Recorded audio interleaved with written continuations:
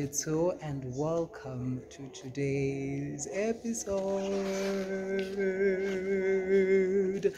where we're talking about Arts and Africa. And I'm also with somebody who is going to join us as this video goes on to share in with his own that he has to share since I'm here with it.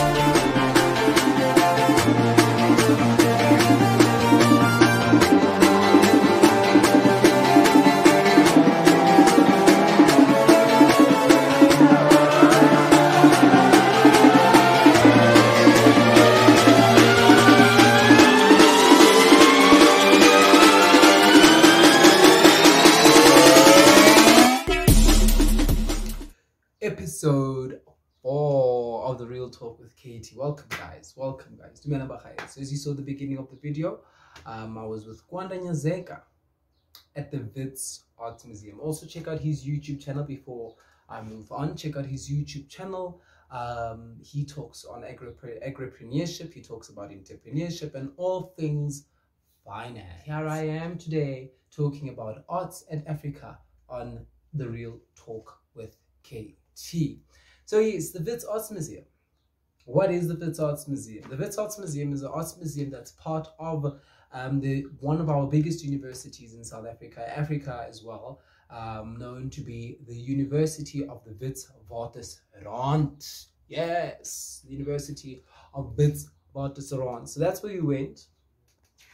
And it's a museum that only focuses on displaying African art. It's all about contemporary and also historical art. We were fortunate enough to actually be at an exhibition where most of the things there, as you can see, most of the things there, such as this pot over here, has really been used back in those days before I was born, during the time and the days of our ancestors. However, this is from Nigeria. So yeah, we made up with such things. We made up with artwork. We made up with so many things that make sense, you know, and that support our statement that says that Africa is a civilization and Europeanization is not civilization. Yes, because a lot of us believe that Europeanization is civilization, when as Africans have been civilized even before the arrival of Europeans. However, the only difference is, which is what we're going to talk about here on today's episode, is how distinct the things that we do and how distinct they are from, you know, our fellow European brothers and sisters.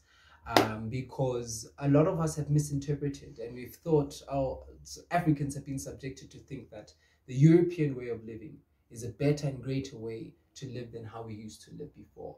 A lot of people believe that we were savages and we lived with animals, but we had our own civilization that continued to develop us as well. It was just not in a European episode. Especially since I'm shooting where I'm shooting today. We are here to talk, as we're at the Real Talk with KayTee, about Arts and Africa, and what it is to be African, and who we are as Africans.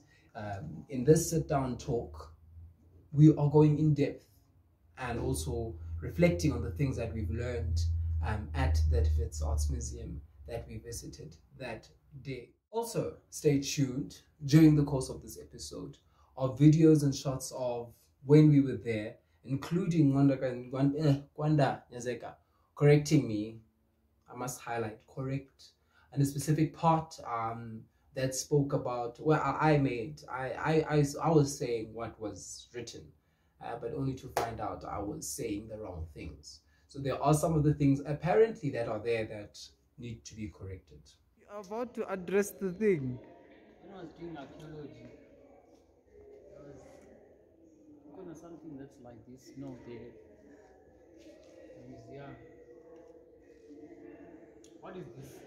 Yeah, there's his YouTube channel, Kwanda Nyazeka, entrepreneurship, financial education, running a business, and agripreneurship. Do that. I'm here to touch on a lot of things before we go on into the parts at the museum, such as our spirituality, such as our education system, and the way we did things as indigenous Africans. As you guys saw in episode 1, I said that I am a Motswana Wabarolong from my mother's side and Motlharo from my father's side. So, but it's still Tswana, it's still Bajana, it's still the languages the same, close to similar. The only difference is that Barolong, when they say father, when they say God, they say Rara, and then Batlharo, when they say God, they say Hara. So it's only those different things that are distinct. However, collectively, Rotle Batswana. The totem animal for Barolong, for the Setlhapelos, which is my mother's family, is an elephant and a kudu. Those are the two animals that are dominant and the animals that we are led by under the Batswana Babarolo kingdom. And then Rona Batlharo Rebatlharo Bolotlharo Baba Anang Tshweni ba gara kopeledi. Tshweni being wait for it, monkey. Yes, but not the foolish one, the wise one. Yes. And one would ask, what is this animal belief? What is this animal system that why, especially at Brona Batswana, why do we continuously emphasize on, you know, the belief of animals in our kingdoms and our subsects and our kin? And you know, it's because as Africans, we do realize pre-colonial Africa had no zoos. We had no zoos. Animals and human beings were living on the same land with no fence barriers. However, because we are very spiritual based people, we understood the depth of spiritually becoming one with the place. For instance, if you look at where Batlharo are situated, there are actually a lot of monkeys and baboons. And for us to be able to survive and to live, we had the rite of passage and we had procedures in which when we dwell there, especially as a family and as a growing kingdom, that we take upon the consciousness of the animals that are surrounding us so that we are living in harmony. Because also Barolong also are believers of Boratlo, Buratau, Liwaratlo, the lion and the elephant. So that wherever we are, there is that spiritual before physical harmony between the animals and the people without any fence barriers. The power of African spirituality, that Lord have mercy, shall not die. I don't know how the Xhosas do it. I don't know how the Zulus do it, but that's my understanding of Batswana. So yes, that is already touching on our spirituality as people. I'd also like to go, as I speak about spirituality, the belief of traditional healers. A lot of Christianized Africans believe that when you're believing in your ancestors, you are believing in demons. As the Real Talk with KayTee, I'd like to step on this platform and I'd like to say that may that belief end. Because as people, our only existence, the reason why you are breathing, the reason why you're stepping onto this earth, the reason why you are who you are, is because of the very ancestors. In African spirituality, we do not worship our ancestors, but we have a covenant with them. They are in the spiritual world, and they have not forgotten their children that are walking on the physical world. The physical world itself, in an African sense, is the physical world. And when you lose who you are and the people that walked before you have lost yourself. Jesus himself believed in his ancestors. But now we are here to talk about being African, and we're touching on the indigenous African spirituality that continues to exist nonetheless, if you believe in it or not. Traditional healers, or shall I say traditional doctors, during the months and the years of apartheid were called witch doctors. And this was a psychological intent to demonize our African spirituality as Africans. For many years have we demonized our African spirituality. And now I come forth and I say that with that, how do we fix it? How do we understand traditional healing and Western healing?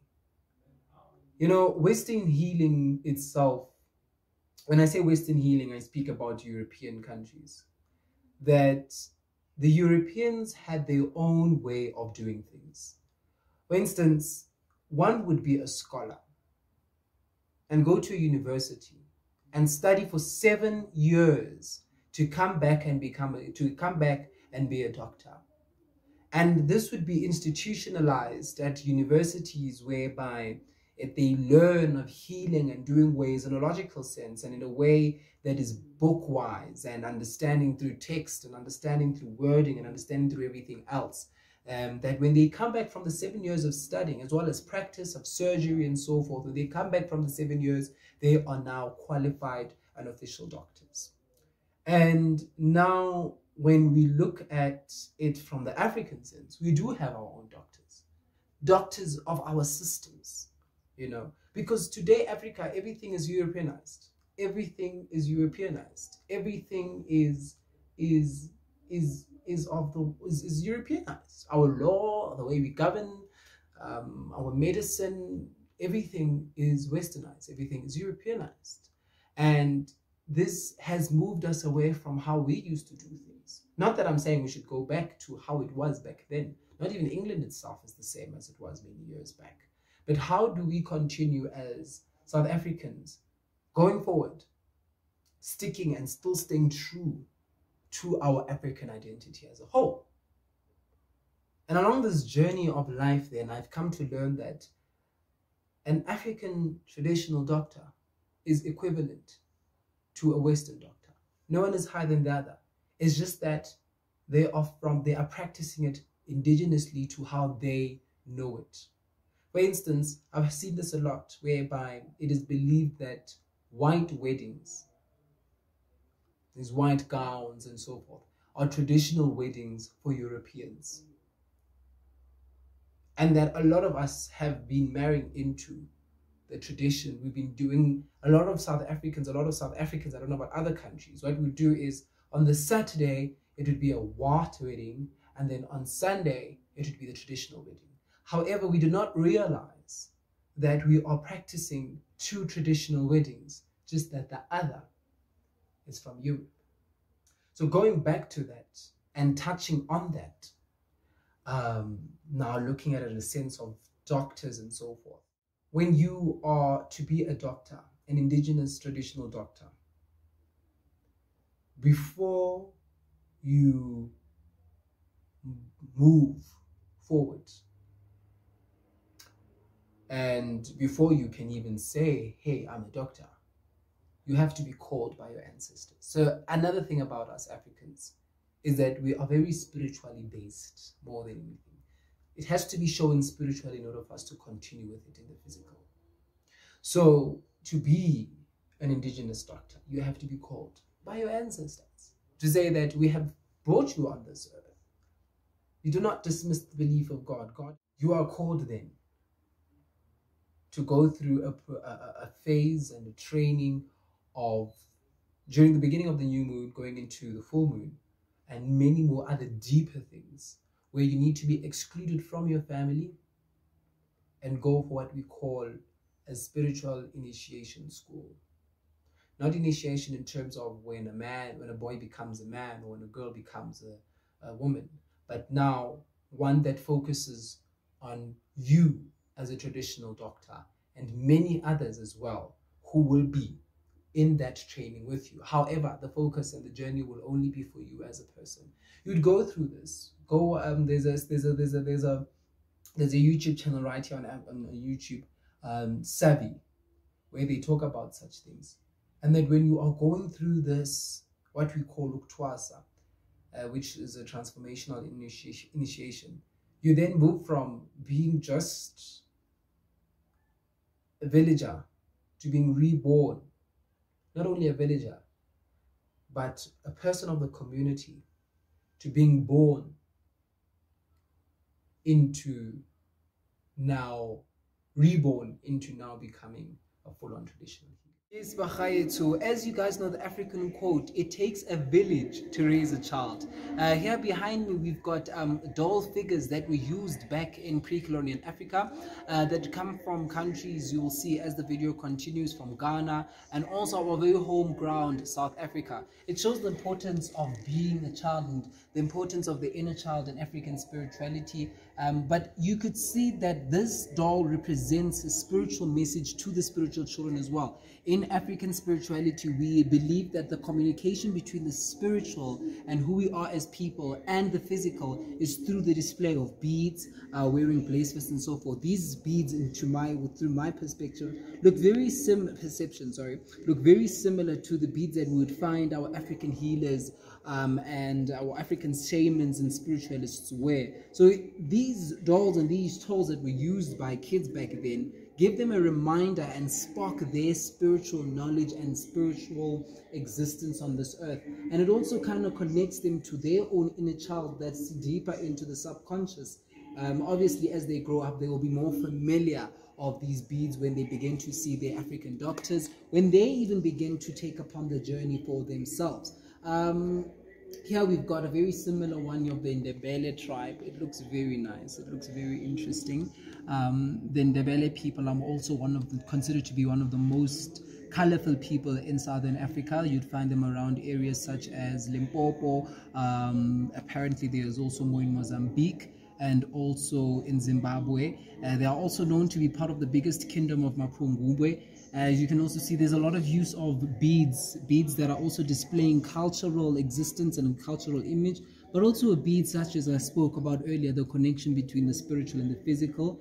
Many spiritual healers, I hope they could please reply, comment and subscribe below as well, would relate to say that this is of something similar to what they wear when they, for instance, have dreams and so forth. A lot of things that we've seen very common in this museum, we'll show you the videos of the people talking, is that most of them began to have a dream. They first began to dream about certain things before they could create anything.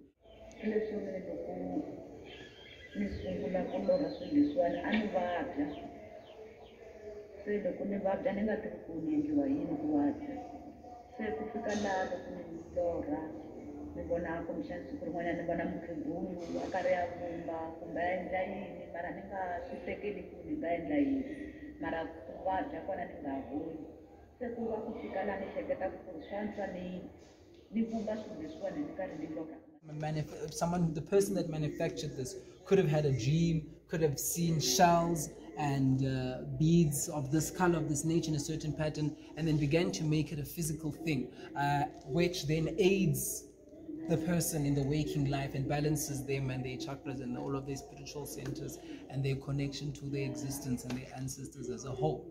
So yes, thank you guys. Just enjoy this display now.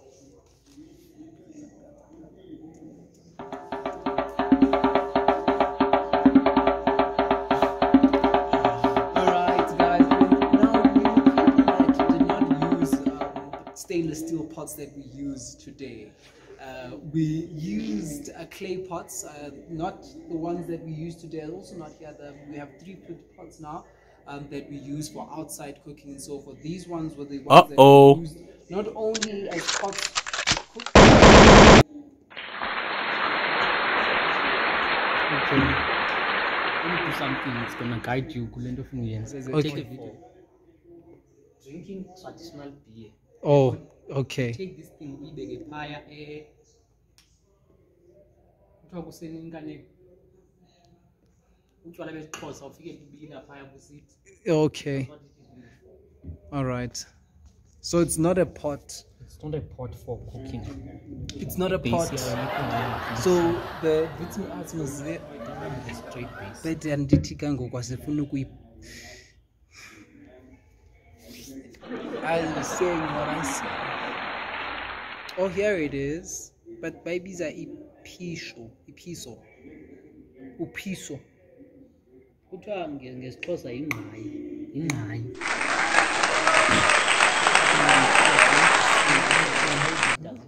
All right. I was not gonna know that there is FM here by preserve. Oh. If I didn't open. Okay. All right. Didn't open. We were not gonna see this ruler. What is? Let me see it. I want to own this.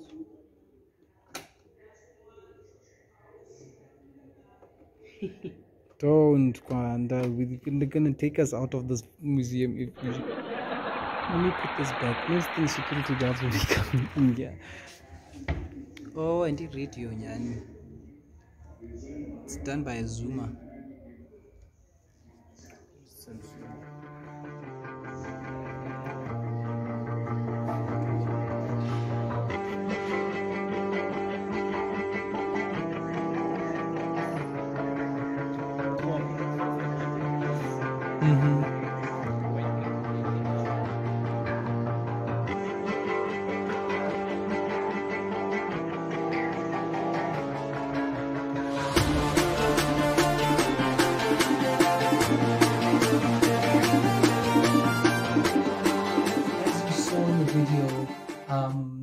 We even had our own spoons. We even had our own combs. We had our own smoking pipes. We had our own, we still have them. We have our own ways of dressing. We had our and not limited only to the animal skins that they have only taught us about. We saw through the video, Kwanda Nyazeka was also explaining to us that I was saying it was a pot.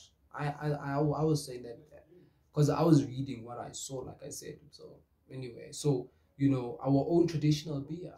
I hope this was educative. I hope this was informative. I hope you enjoyed this very episode. There's still more that we're yet to talk about, and I pray and hope that as the South African youth, we continue to get closer only to who we are and what we are, then further away, just as our great-great-grandfathers and our grandfathers during the midst of slavery, during the midst of colonization, during the midst of apartheid, when we had drifted away from our indigenous.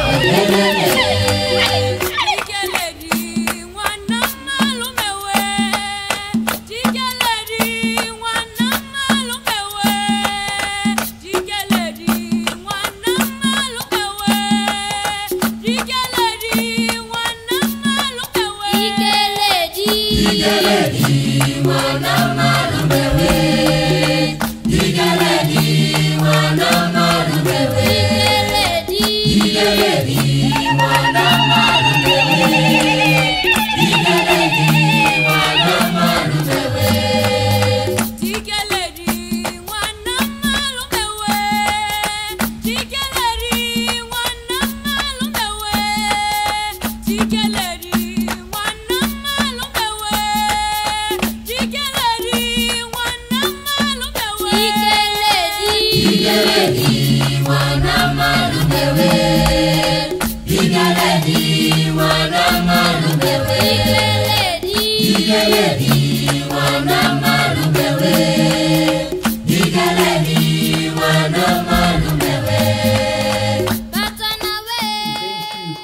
Episode 4. Thank you for watching today's episode. Don't forget, if you haven't watched episode 1, please do stay tuned. If you haven't watched episode 2 with Rand's Bliss, please do stay tuned. If you haven't watched episode 3, it is also all here. Do watch, do spread the message. Please do like, subscribe for more content that is yet to come. Thank you as well to Kwanda Nyazeka for being able to videograph